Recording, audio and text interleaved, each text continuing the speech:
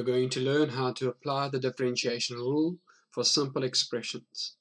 Before we start, let's revise what f prime x means. F prime of x is the notation that we use for the gradient of a tangent to a line. It also represents the gradient of the function of f. It's also the same notation for the instantaneous rate of change, or just the rate of change. And it is also the notation for the derivative of the function of f at any point. For the next few lessons, we will only speak about the derivative, but know that it can be any of these. It's all the same principle, and it's all represented in f prime x. Also, over the next 4 lessons, we are going to use different notations at different times.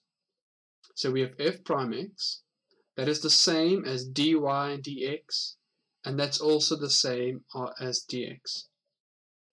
These 3 notations all represent the derivative of the function.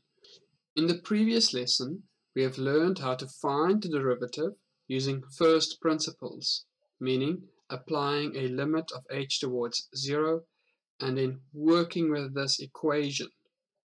And this is called finding the derivative from first principles. But there are simpler ways, and we are now going to use a rule instead of this formula.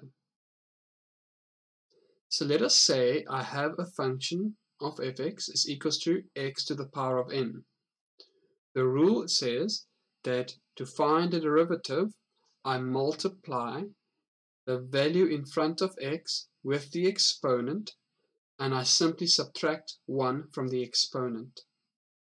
So in order to find the derivative of fx, where fx is equals to 4x to the power of 5, I'm going to multiply the exponent of 5 with the 4 and subtract 1 from the exponent. So the derivative is 4 times 5, x to the power of 5 minus 1. As you get more confident, you would learn that you can skip this step. But let's use it for now so that we can see what we are doing. So if I simplify, I have 20x to the power of 4. Now let us move on to a different notation.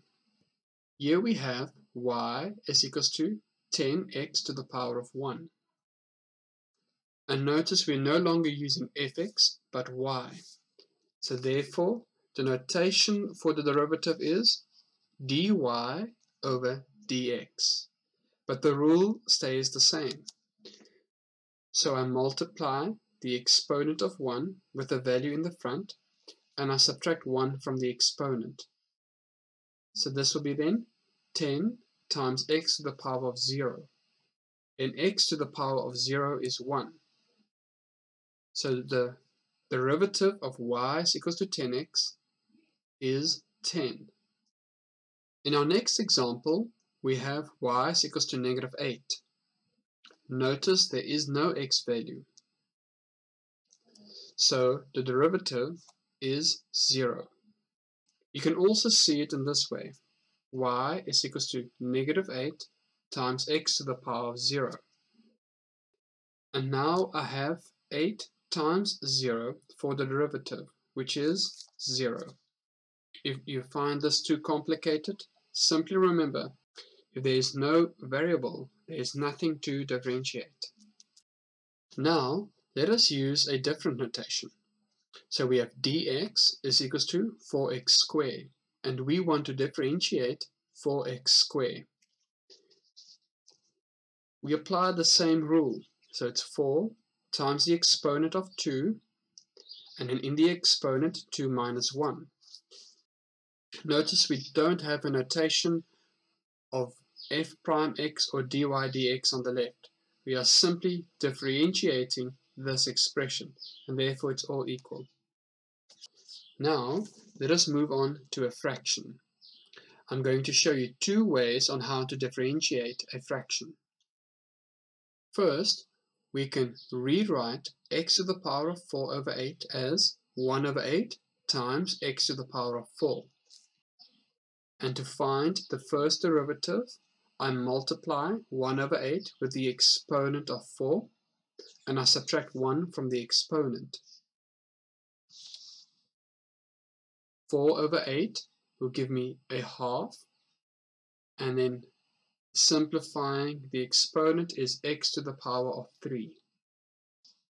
You can also write it as x to the power of 3 over 2. Now, let's use that same example, but this time we are going to use a different notation and follow a slightly shorter path. So I have x to the power of 4 over 8.